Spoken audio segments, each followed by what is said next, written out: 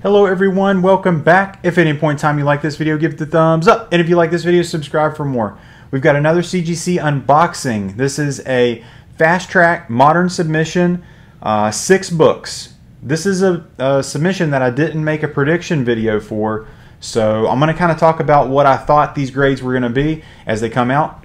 Also, I've got the price data again. I know you guys liked that from the last video, so I'm going to do it again as far as what we paid for the books, our cost for the grading and the shipping, and then what we thought our profit or our negatives turned out to be. So without further ado, let's bust into this box and let's take a look at what we got. The shipping on this has been fantastic. Look at that, tucked in between, so 6 books, 3 on each side, very nice. Okie doke. First one up, Incredible Hulk 340. Classic Wolverine cover. This is a book that we got here at our local honey hole. It definitely had some issues, some pretty big spine ticks. I was predicting something in the 8s. I didn't think it really had a shot to get a 9. I was hoping it would at least get an 8. Let's see how we did. 8.5. Incredible Hulk 340, Marvel Comics, February 1988. Hulk vs. Wolverine, X-Men in the leader appearance. It's also a newsstand. So this book had a pretty significant color breaking spine tick, pretty significant stress line there, and I knew that right off the bat. It had some wear just around the edges. The corners were not super sharp, super crisp. I'm super happy with an 8.5. I didn't think it had a shot to get a 9. Price on this, so it's kind of weird as far as the price I paid for this, because I got it with several books all together, probably estimated in around about $100 or so, and then with a $39 fee, so it's $15 added on to the $24 just regular standard modern grading fee. I'm looking at like $139 investment, and what the prices I'm seeing for an 8.5 is around $170. Now that was for the direct, so there's always going to be a little bit more of a premium from this time period for a newsstand. So this may be closer to $200, but just conservatively, I'm at that $170 range. So pretty good for that. Oh, doctor. This is NYX number 3. This is the first appearance of X-23, Laura Kinney. This is a book I've been wanting for a long time. My grade prediction for this was a 9.4, and the reason being is the corners were crisp. You know, it was flat, no spine roll. There was one significant color breaking stress line. So right off the bat, I mean, it was going to be a 9.6 minimum. I thought that because of the size of it and it not being a small, I would say it's more of like a medium size stress line, I thought it was going to be a 9.4. How'd we do? 9.4 white pages. This is a beautiful copy. NYX number 3, Marvel Comics, February 2004. First appearance of X-23, Laura Kinney. Yeah, this book is nice. The bottom right corner is a little, I don't know, got a little bit of a color rub to it, and there I can see the color breaking spine stress line. This book pressed out nice. It's a thicker book. These books press out really well. Just a little bit of a shaker in there. No scratches on this case. This is a beautiful encapsulation. Super happy with that. This was another one we got from the honey hole. I think all of these might be except one. Price on this, I'm estimating this at like $500 I spent on this with the $39 grading fee. We're looking at $539. Prices around this at a 9.4, I'm seeing $650. Prices are coming down a little bit by the look of it, because this book in this grade a few months ago was probably in the 700s. I mean, people are willing to pay for this book. This is a super valuable book. Print run is not really low. I think it's like close to like 15,000, 20,000. So they're out there, but I would recommend getting this while you can, because this book may get out of hand price-wise. Will not be selling that book unless I get a higher grade. Alrighty, this is Amazing Fantasy #1. This is from that run. There's a bunch of first appearances in that run. The big book in this run is the first appearance of Amadeus Cho. Totally Awesome Hulk is very clean. I thought it was a 9.8. How we do? 9.6. 9.6.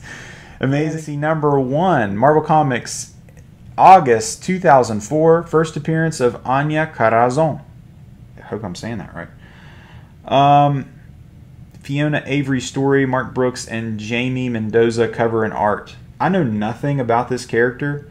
I just know that this was a hot book, and this was, I thought, a 9.8 all day. And I was wrong. So that's a shame.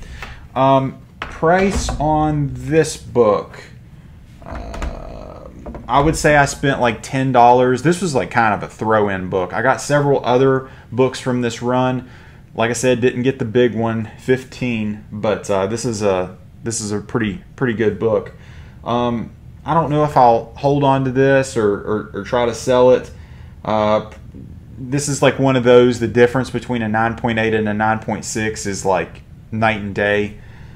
Pretty disappointed. So I'd say I got $10 invested plus a $39 to have it grading. So I'm in for like $49, $50. I'd say it's worth around $80 right now. This book last year was very hot, but it may pick up steam again. It may be just one I hold for a while. All right, 3 down, 3 to go.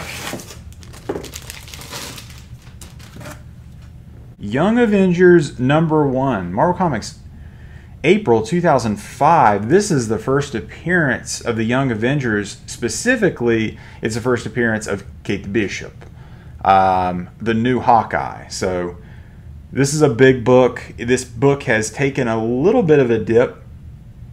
There should be 2 copies of this book inside here, and I thought they were both 9.8s.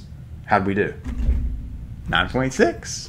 9.6. Avengers #1, Marvel Comics, April 2005. First appearance of the Young Avengers, Patriot, Iron Lad, Asgardian, and Hulkling, and Kate Bishop. First Alan Heinberg comic work. This is a good cover. She's not on the cover, which is unfortunate, and it's also super unfortunate that this is not a 9.8. Alan Heinberg story, Jim Chung and John Dell cover and art. 9.6 white pages.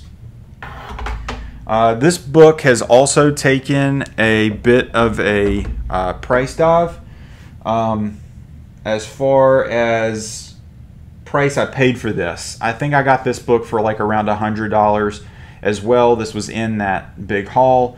If you haven't watched that video, check that out. It's pretty cool, everything we were able to get at that local shop. There's 2 copies of this in there, so I'm gonna say both of them I paid $100 for. Spoilers, I thought they were both 9.8, so we're 0 for 1 so far. So I'm $139 investment. I'm seeing prices around $350. So, you know, having it encapsulated, having it graded makes a huge difference here. This is a good book. I'm definitely going to sell. Obviously, if the other one's a 9.8, I'm definitely going to sell the 9.6. But you know, I'm going to sell the lower of the two copies and keep one. But yeah, pretty good book. Next one up. Young Avengers #1.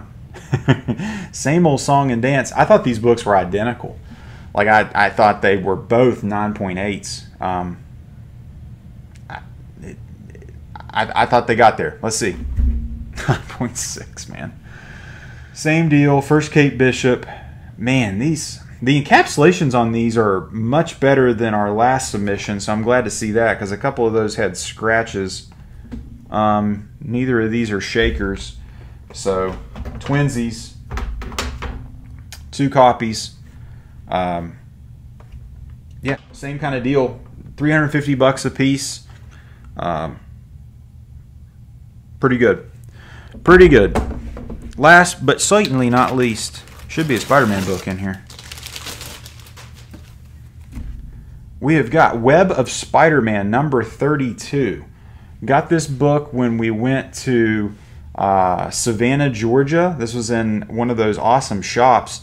It was a wall book. Thought this book was clean. Like, thought it had like 9.4, 9.6, super high grade. How'd it look? 9.0. 9.0. Web of Spider-Man number 32. Marvel Comics, November 1987. Craven and Vermin appearance. J.M. Matthias, De Matthias story with Mike Zeck and Bob McLeod cover and art. So this is a classic Mike Zeck cover. I love this cover. So this is part of the Craven's Last Hunt storyline. Probably one of the most famous Spider-Man storylines and kind of one of the more darker ones. So I bought this book off the wall for $50. I know exactly how much I spent on it because I thought it looked that good. 9.0 is pretty disappointing. Not going to lie. Pretty disappointing. $50 plus $39 encapsulation and grading fee. You're looking at a loss for me. Recent sales are looking around the $80 range in a 9.0. That's a real shame. Great cover. I love the headstone on this. I always talk about this. It looks like the Super Nintendo controller every time I see that. Okay, so how did we do? We are looking at around a $1,035 investment plus the shipping charges. I've got it at like $1,077 as far as our investment, and that's rough. That's a rough estimate. It may be a little bit more, it may be a little bit less, because some of these, like I said, we bought them all together. And as far as if I sold all these today, I would expect to get around $1,680. So looking at this, I'm looking at, you know, probably about a $300 or $600 profit, roughly. Obviously not selling all of these, and specifically not this book, NYX. I mean, that's staying with me, probably going on the wall, to be honest. And then the Incredible Hulk 340. This is a book I've been wanting to get this graded. I've been wanting to get this slabbed, and now I have it in my collection. Super pumped. Guys, what do you think? Good books? Solid books? Decent books? What do you think? Has CGC absolutely tightened up their grading? I think absolutely. Guys, in the future, and I'm really considering this at this point, we are very likely going to crack 25 books that are 9.6s and resubmit them and see what happens. Because I'm at the point now where I think what's happening is, because I submitted these potential 9.8 candidates with books like this and books like this, I think all of these 9.6s, if submitted in a box of 9.6s and 9.8s, would all have come back 9.8s. Just my suspicion, but we will test our theories soon. I just have got to get the guts and the cash to crack 25 slabs and resubmit. Guys, what do you think about that idea? I hope you guys enjoyed this video. If at any point in time you like this video, give it a thumbs up. And if you like this video, subscribe for more. Take care.